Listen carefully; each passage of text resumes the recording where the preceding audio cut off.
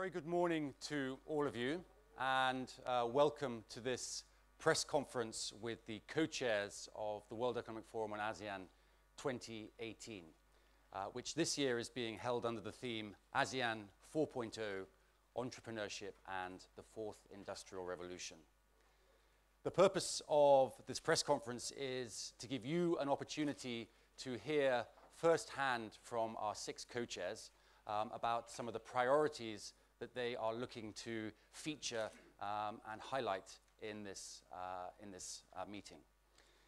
We choose our co-chairs every year.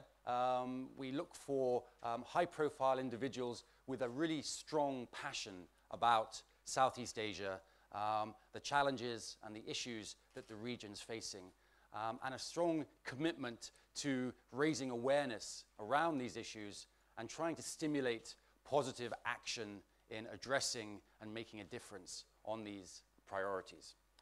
So I'm going to give each of them in turn an opportunity to share with you some of the priorities that they feel very strongly about in the ASEAN region, and also to share what they hope this summit can do to make a contribution in addressing those challenges. We don't have very long, so they won't have very much time to share their thoughts, but we will leave a little bit of time at the end for you to ask questions of them. I'm going to go in alphabetical order. So let me start with Anne-Birgitte Albrectsen in the middle. Anne works for an organization focused on social inclusion, gender equality, children and youth. It's called Plan International, and Anne is the CEO. Anne. Thank you very much, Justin, and thanks to everybody. So Plan International is obviously delighted to be given this opportunity and platform to come here to the ASEAN region and shine a light on social inclusion with business leaders and political leaders in the region. The theme of this particular forum resonates well with our constituency, young female entrepreneurs. Young female entrepreneurs in parts of ASEAN that don't necessarily see the day of light. Here, we work with young migrant women that are given skills and opportunities to go into enterprise.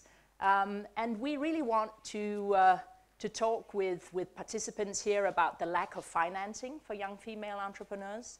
Another theme here, of course, is the digital economy.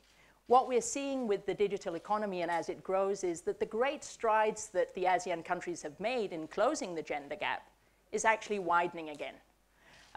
We're seeing that women have less access to the internet, less access to mobile phones.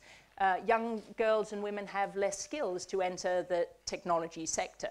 Generally in technology, we're seeing only 10% of the employees are young women, and they're certainly not driving up the ladder in companies. We're seeing only 1/3 of corporate leadership across the ASEAN region are women.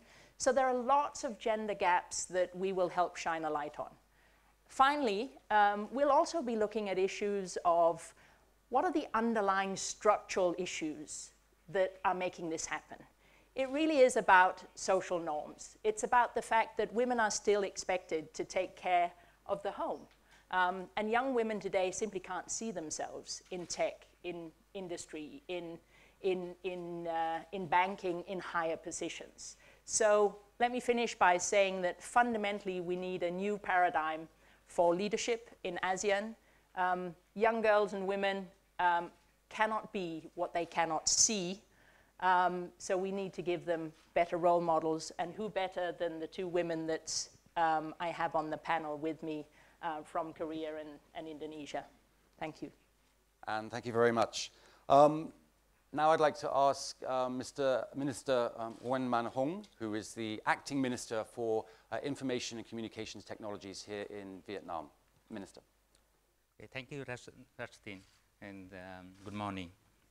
The topic this time, the Forum on ASEAN, very interesting.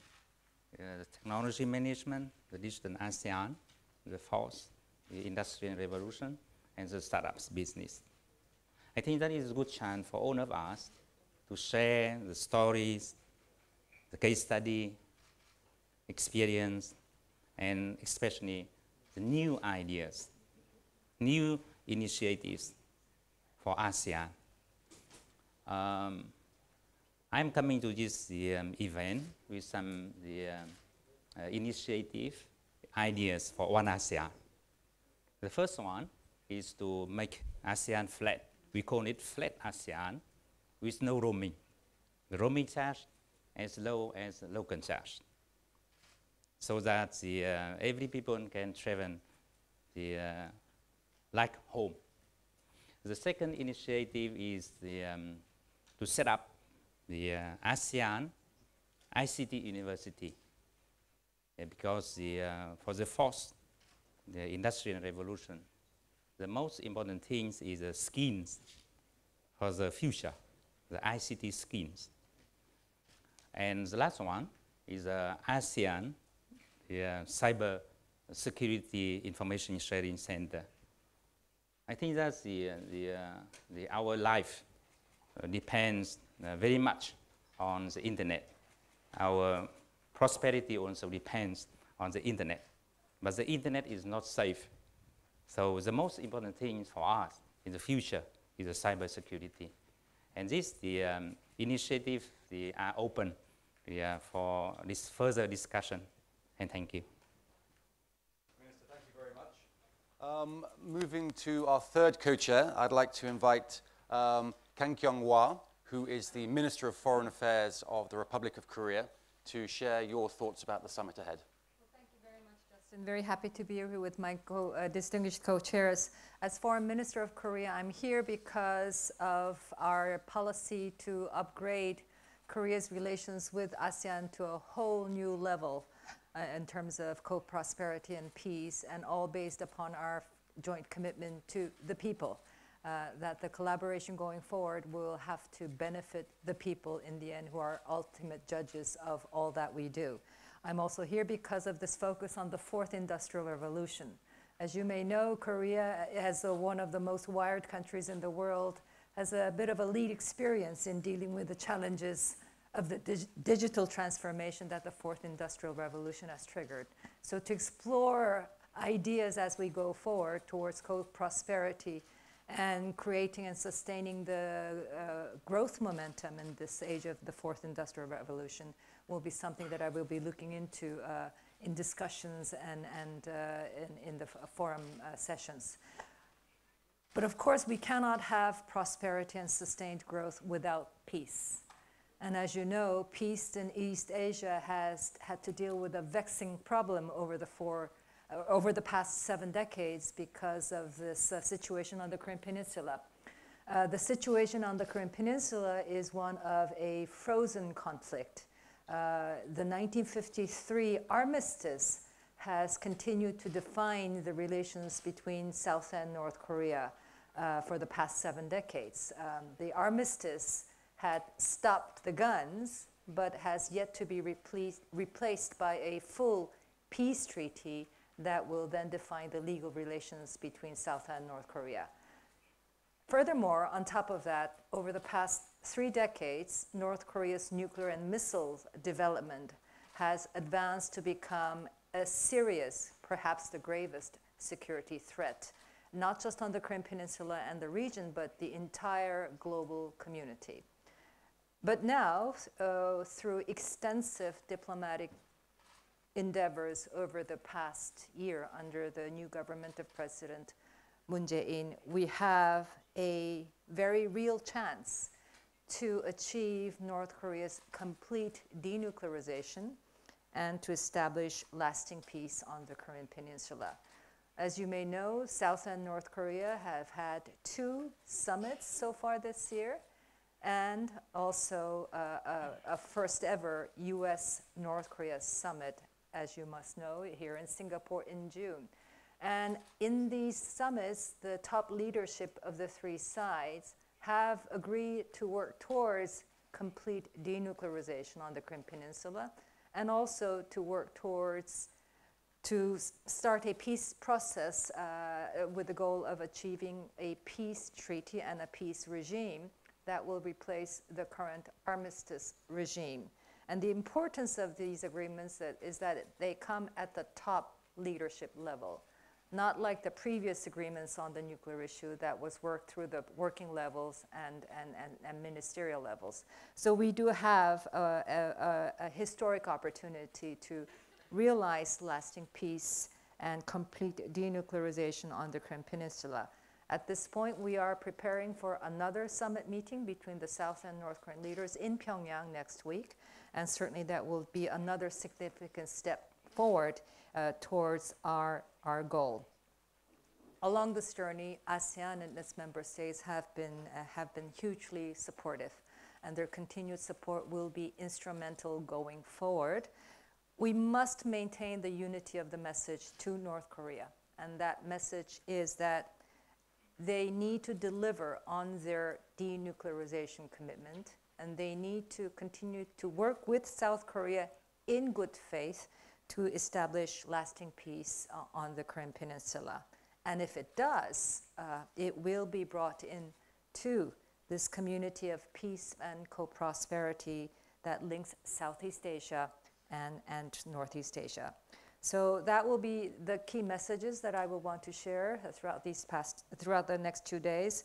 And lastly, I would just like to thank WEF and the government of Vietnam for bringing us together to explore the challenges of the Fourth Industrial Revolution and how our countries and societies may take charge of this digital transformation that the Fourth Industrial Revolution has triggered in ways that benefit our peoples. So thank you.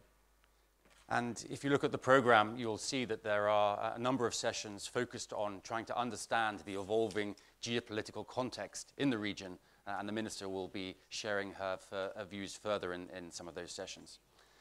The fourth co-chair I'd like to introduce is Nazir Razak, who is the chairman of CIMB Group, a large financial services business based in Malaysia. Nazir. Thank you, Justin. I would like to see WEF 2018 make a big difference in influencing the direction of ASEAN. In particular, as I wrote in the Straits Times last week, we need to place the Fourth Industrial Revolution as well as its subsets, digital and entrepreneurship, at the forefront of the ASEAN agenda. Today, the ASEAN Economic Community Blueprint of 2025 is essentially about meeting the original target set in 2007. The economic world was a very different place in 2007. The challenges today are very, very different.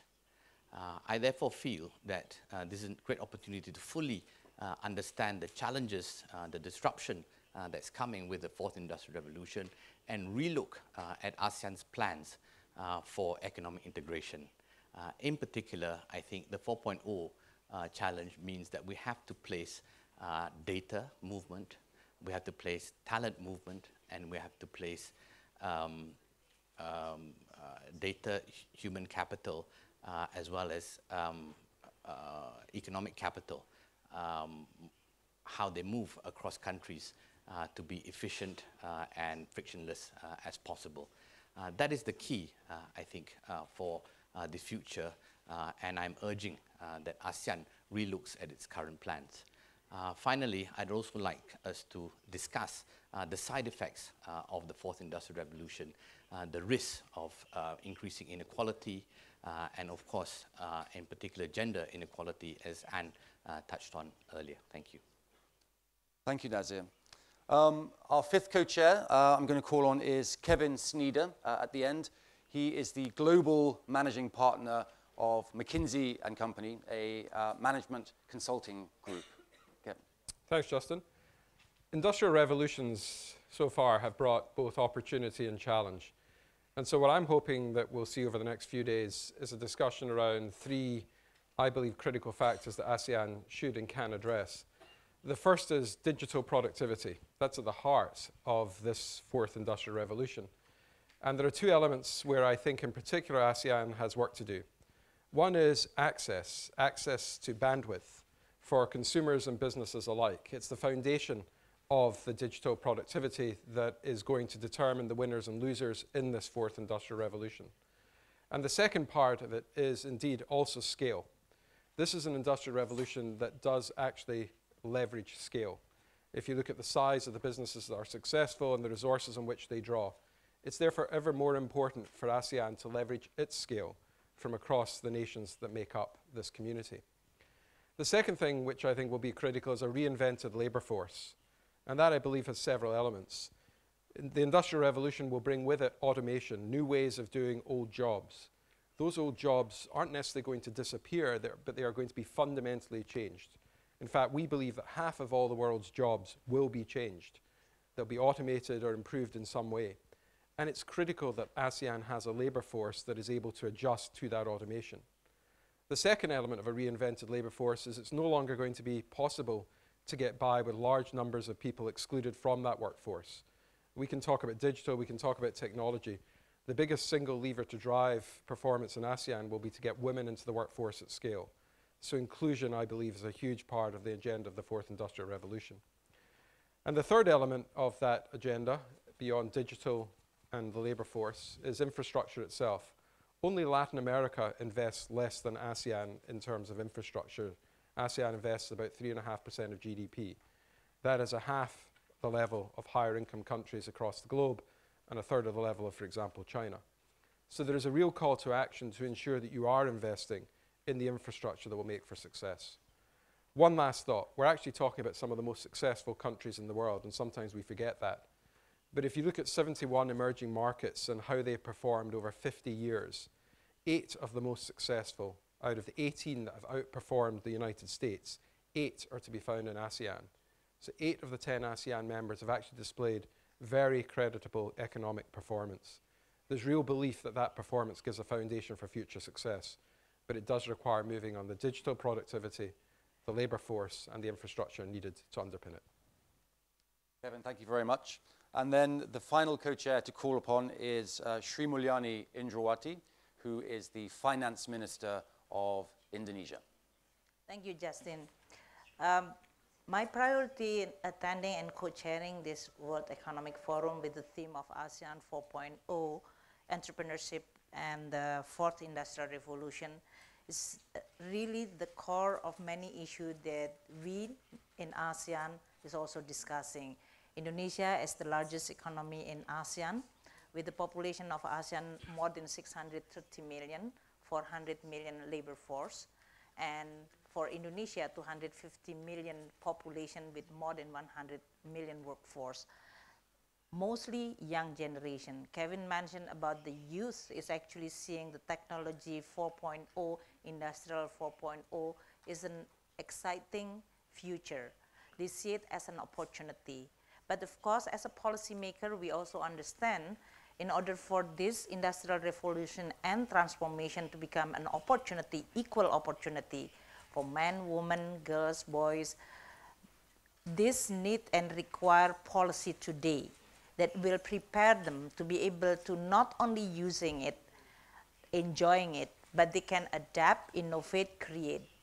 And ASEAN in this case is actually a group of countries that can show that the case of innovation and creativity is there. There are 10 unicorn companies, mainly owned by very young generation of ASEAN. Indonesia have Gojek, Tokopedia, Traveloka, and many others, which is, I think, it's really creating an excitement among young generation that technology and industrial transformation is an opportunity. So what we need to do and to discuss within ASEAN, so far the platform of integration through ASEAN Economic Community, trade, investment, as well as financial integration is already on their way.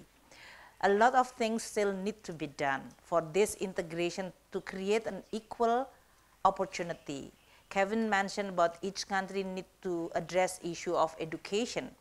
And in Indonesia, this is really a big issue because we spend 20% of our budget for education, just like Vietnam here. But the results are different. And this will create an opportunity for a country in ASEAN to learn each other how we can design education. It's not only about money, but what is the content. The second one is about labor force and labor policy. I think this is one of the most important on how the young generation is going to have an equal opportunity, flexible labor market that allow them to actually reap the benefit of this technology and take the advantage of being young to actually explore.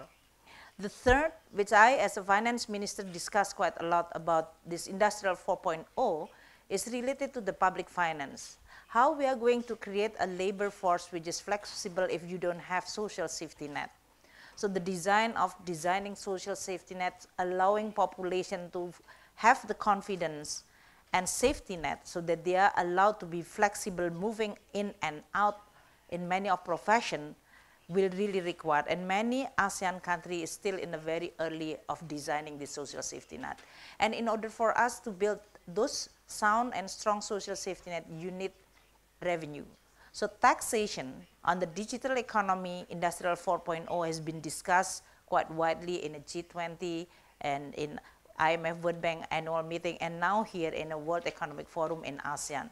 This is one of the issues that we are going to discuss.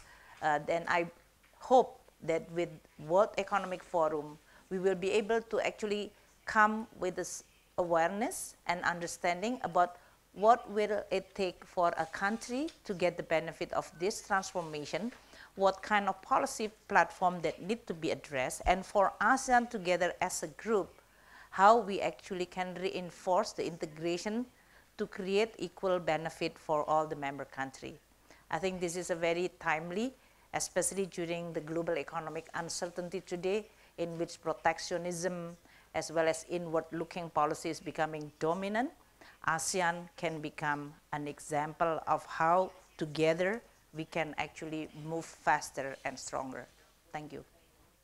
Thank you very much, Ibu Sri and all co-chairs. I think 6 very interesting perspectives, 6 sets of critical issues for ASEAN to work on for future prosperity, but also I think mixed with a strong sense of optimism that ASEAN can address these, and hopefully this summit can make a contribution.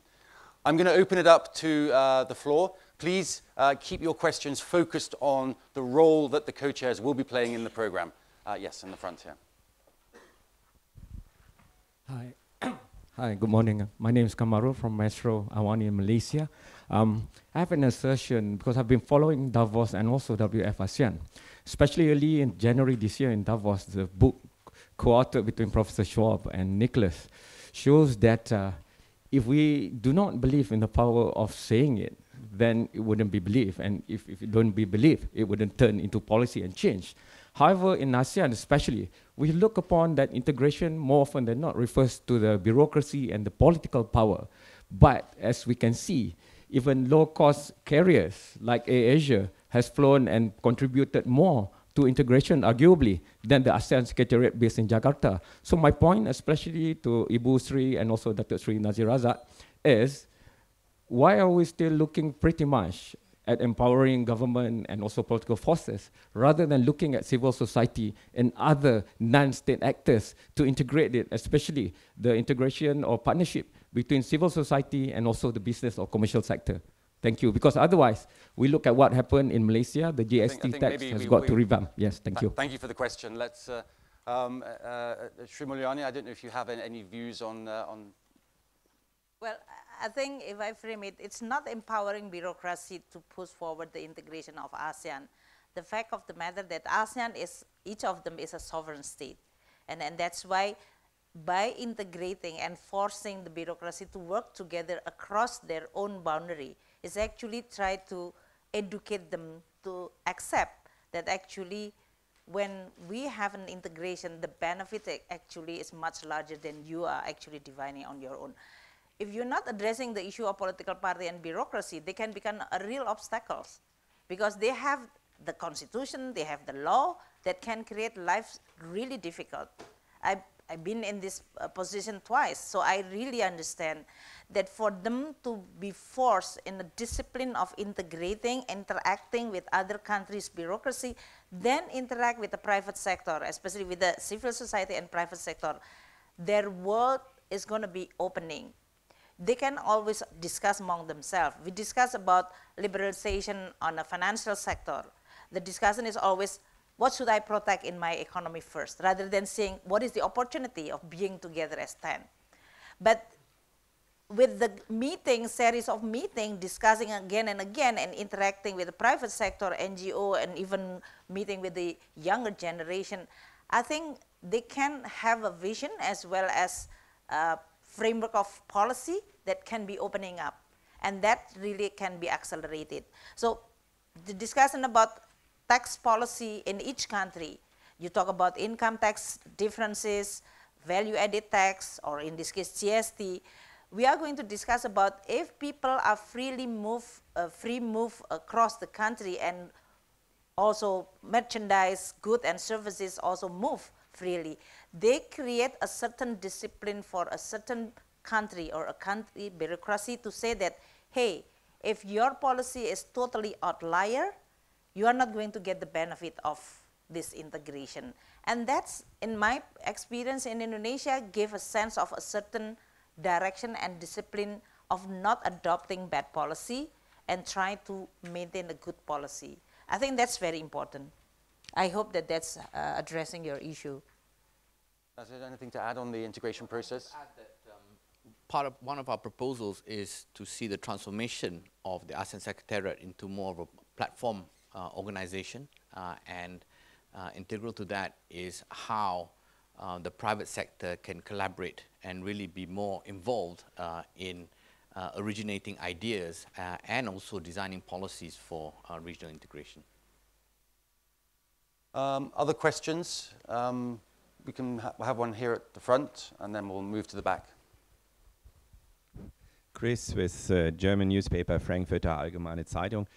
I have a question for Mr. Razak. As we talk about, well, in the end of the day, economic growth in ASEAN, what is your perspective on the recent political changes in your country?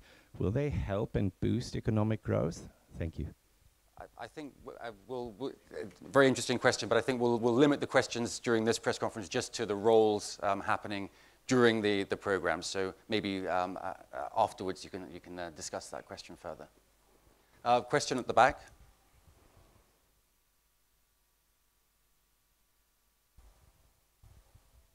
Tôi là Vũ Hân đến từ báo Thanh niên ạ. Tôi xin hỏi. My name is Vũ Hân from Thanh niên newspaper, Youth newspaper. My question to Mr. Nguyễn Mạnh Hùng. Previously, Vietnam didn't have opportunity to participate in the Industrial Revolution, but in this 4.0 Industrial Revolution, Vietnam have opportunity to take part from the beginning. So whether with a country with low level of technology development in Vietnam, so whether or not we can catch up with other countries to gain the benefit of the 4.0 Industrial Revolution. Thank you. When the new revolution coming or happen, the future doesn't depend much on the past. It's something like a breaking point. The future is not the continuous of the past. So it means that developing countries having not too much the facility of the previous revolution means that having less burden, so they can move faster. The fourth industrial revolution is not too much technology revolution, it's more policy revolution. The developing country having not so robust, not so solid, the legal framework could be more flexi to take the business model, the new policy to adapt, to accept the new technology. So I think that the the developing country have more chance. Thank you. We have time for one more question. We'll go for the hand at the back there.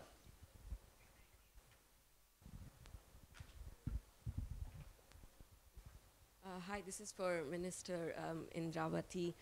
This forum is happening at a time of turmoil in emerging economies, and Indonesia in particular is feeling the pinch.